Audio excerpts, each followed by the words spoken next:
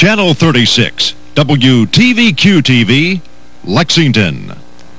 Good afternoon. Bob Hensley has tonight off. The Urban County Council today received a detailed report analyzing all aspects of streetlight expansion into those areas of the urban county which are currently without lights. Ken Betts has details.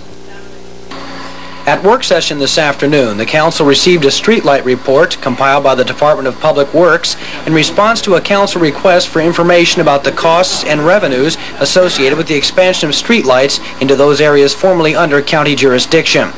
Public Works Commissioner Gordon Garner told the council that unless the system of funding the lights is revised, it will be difficult to install new lights.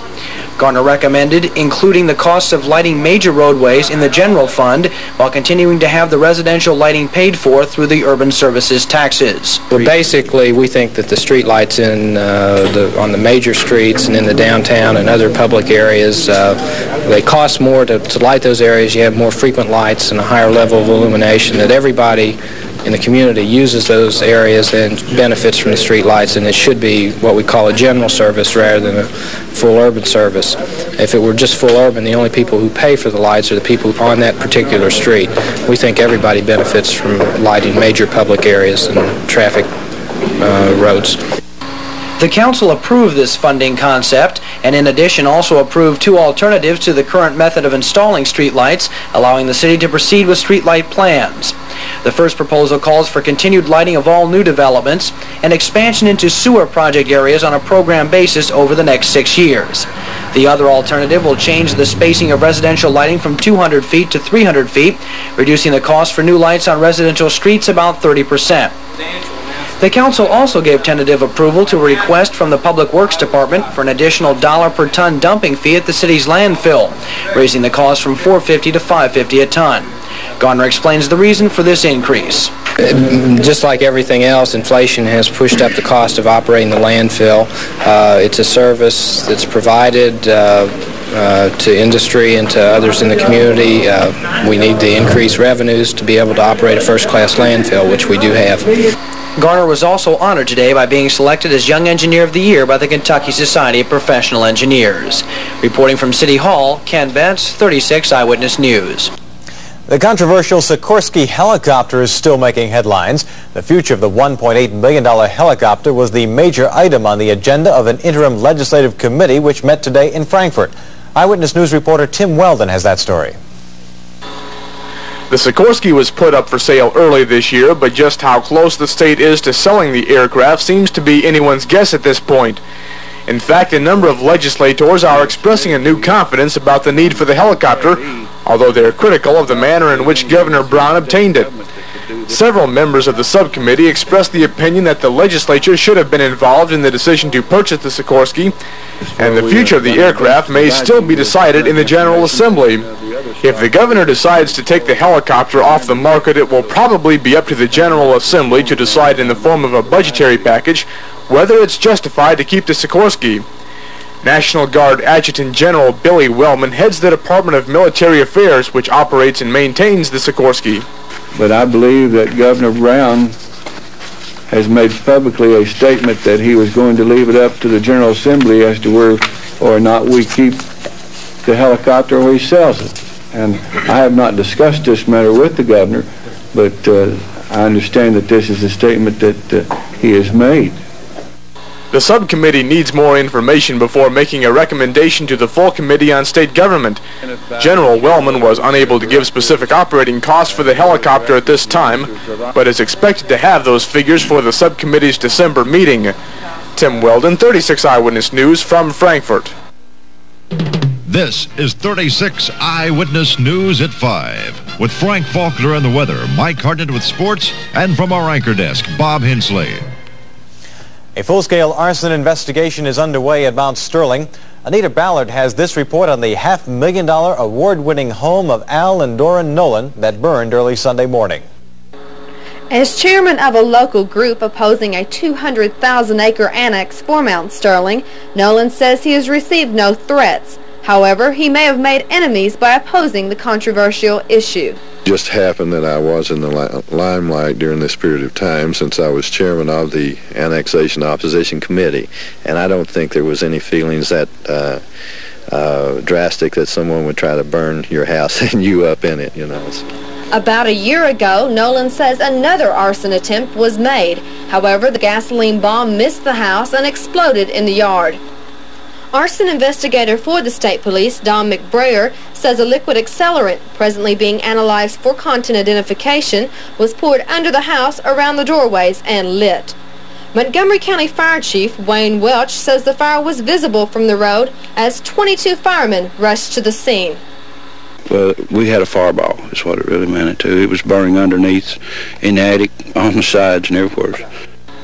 A $10,000 reward is being offered by Nolan for any information leading to the identification of the arsonist.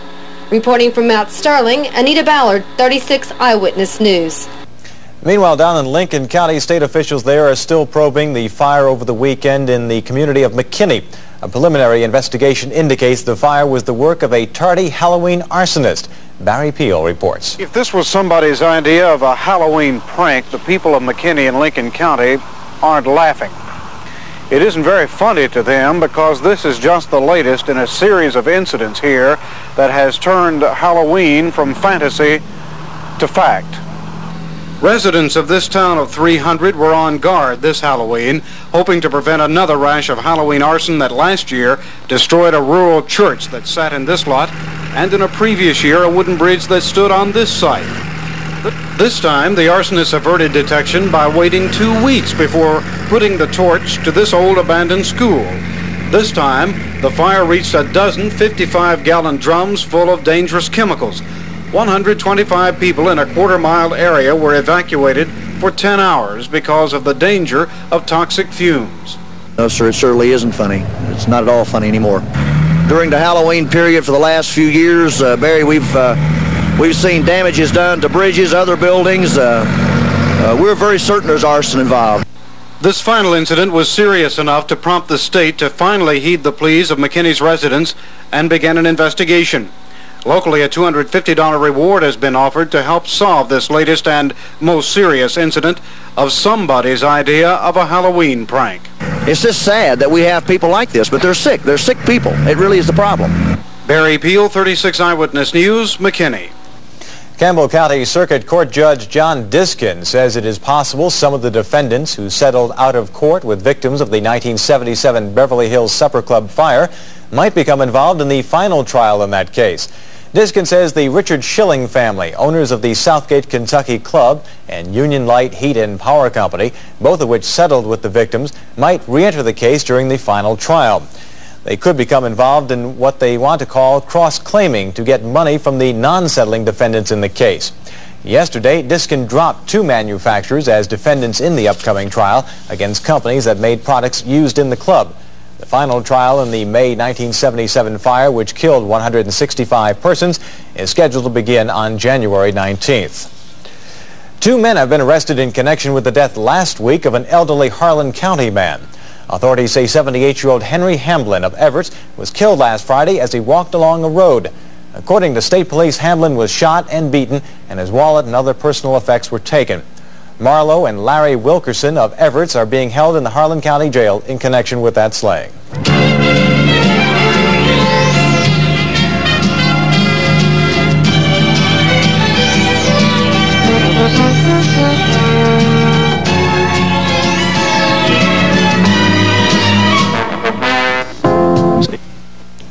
The 16-day tobacco selling season begins November 23rd in Kentucky, and some tobacco specialists are confident the crop will bring the highest total profit ever.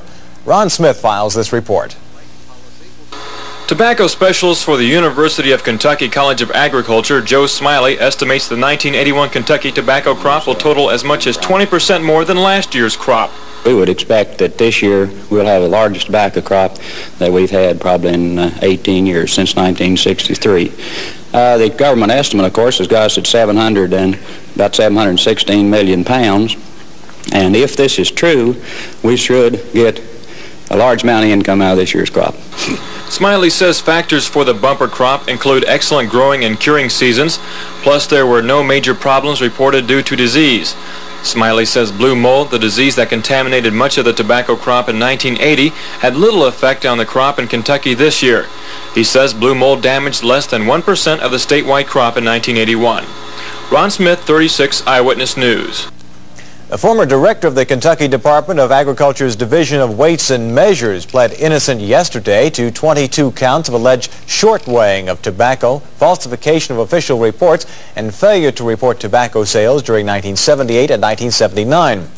Clement Greenwell was arraigned in U.S. District Court in Catlettsburg on charges stemming from a grand jury investigation of alleged tobacco fraud at the Morehead Tobacco Warehouse. Greenwell, along with 9 other men, including 2 of the nation's largest independent tobacco dealers, was indicted by a federal grand jury over 2 weeks ago, following what officials called a lengthy multi-state investigation. Greenwell allegedly took money from the Morehead warehouseman in return for advance notice of his department's spot inspections. According to the indictment, Greenwell was involved in a scheme to systematically short-weigh producers' tobacco crops during the day, and at night the excess tobacco was removed for resale the next day. No trial date has been set in that case.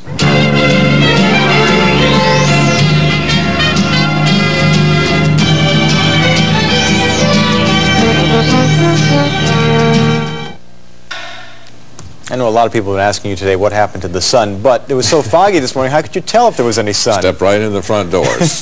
Big guy, about 6'4", grabbed me. I thought it was John Wayne. Grabbed me, pulled me. What happened to the sun today? Well, it's clearing from the west, and Louisville now has got some sunshine today. There's 60. The western part of the state up as high as 64. The sun does make a difference. That was a dense fog, a sheet of fog over Kentucky today, and we'll get into the why in just a moment. Right now, here are the current conditions. The temperature now out at the airport under a cloudy sky. That's the way it's been all day today. 56 degrees. The relative humidity, 64% of saturation. The barometer is rising, and the wind flows out of the northwest at 7 miles an hour. Let's focus in on Kentucky. There you see that real thin sheet-like effect that indicates that widespread fog over Kentucky today, and this was beginning at 7 a.m. this Tuesday morning. Look at it trying to push out. Really heavy there. Look, there we go. That's a good picture there. See it pushing and clearing out from the west, but the central part of the state and the eastern part of the state continue to be enshrouded by that heavy cloud cover and fog. And here's the situation. Remember the cool front that passed us very quickly last night? That set up the chilling effect. A low pressure system, which represents the remains of that system, started pulling in warmer, more moist waters from the mid-Atlantic, and as those warm sheets of moisture overran the cool air sustained on the surface, that was the ideal cooling condition with the 2 ingredients to cause that fog and the cloudiness. And the low is still affecting our weather right from the eastern part of the state on over to the mid-Atlantic. The western part of the state is getting into a clearing trend because this high pressure system down in Texas, its outer influence has pierced the western edge of the state. So they're clear. 64 at Paducah, 60 at Louisville, cleared Indianapolis with 59. So it's just a matter of time until this high pressure completely clears us out. And that's reflected in the forecast. Clearing skies tonight, the overnight low about 31 to 35 degrees. High pressure will promote mostly sunny and mild conditions tomorrow. Look for a high about 58 degrees. But Thursday, a chance of showers in the forecast. Another Pacific storm. Low pressure off the Pacific Northwest with a frontal pattern. More rain in northern California, Washington, and Oregon. And a short warm front is causing warm air to lift high into the Rockies, Montana, causing snow there. A few temperatures forecast for today. Duluth was reporting 42. 62 is in the forecast for Kansas City. Down at Dallas-Fort Worth, 76 was forecast. 74 at New Orleans. And that cool front piercing through the extreme southern part of Florida is causing rain there, and that's the reason the temperature today only reached 77 degrees. Incidentally, that 8 or 9 day old storm last Tuesday down here off the coast of New Orleans moved all the way up the coast, still causing heavy rain and high winds in the New England area as it raked up the mid-Atlantic for the last several days. Some temperatures around the region right now. Again, clear skies, sunshine. 64 at Paducah. Louisville's got 60, 59 in clear skies. At Indianapolis, the rest of the state either partly cloudy or cloudy.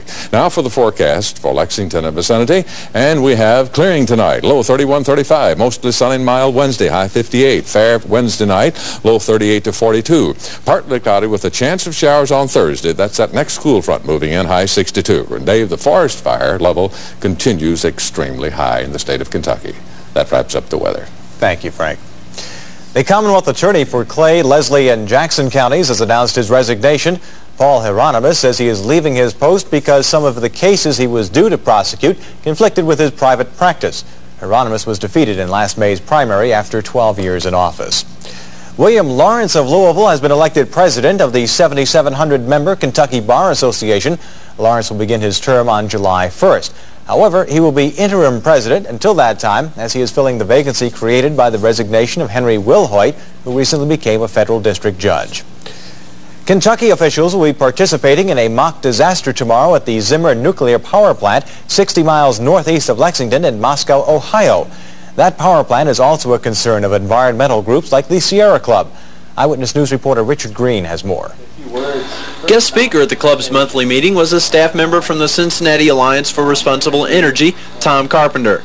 With a short talk and a slide presentation, Carpenter sought to inform those attending about possible problems associated with the Zimmer plant because of alleged noncompliance with regulations in its construction.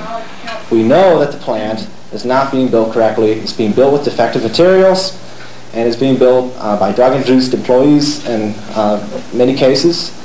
Very sensitive components in this kind of thing. Of great concern when you're building a nuclear plant. Carpenter says that Zimmer was one of the nuclear plants which underwent design and policy changes instituted at most nuclear facilities after the incident in early 1979 at Pennsylvania's 3 Mile Island site. However, he claims those changes aren't enough. Design changes aren't going to solve the problems of human error. Design changes aren't going to solve the problem of equipment malfunction. In other words, we need 100% perfection in order to ensure that a nuclear accident will not wipe out an area the size of the state of Pennsylvania. As the date for the Zimmer facility's opening draws closer, those who live around it are already preparing for what could possibly happen. Northern Kentucky holds its first evacuation exercise Wednesday. Richard Green, 36 Eyewitness News.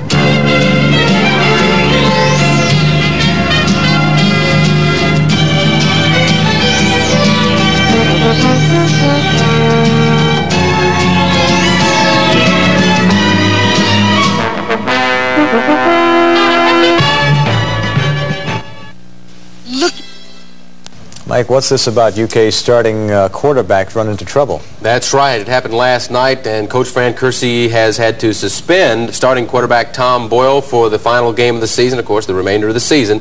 And that's what happened late this afternoon. We had word that quarterback Tom Boyle will miss Kentucky's final game because he broke team training violations, and Coach Fran Kersey had to suspend Boyle. We'll talk more about that a little bit later. First of all, Coach Fran Kersey met with that special committee which was set up to study the University of Kentucky football program.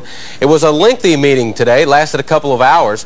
This afternoon, the coach told us a little bit about his meeting today with that ad hoc committee. What kind of position do you take when you go into such a meeting like that? No other position to take except to say that the way things are around here, the way things have been, and we've had some great success, and we've made some very serious mistakes by losing. So when you lose, you have meetings. Is it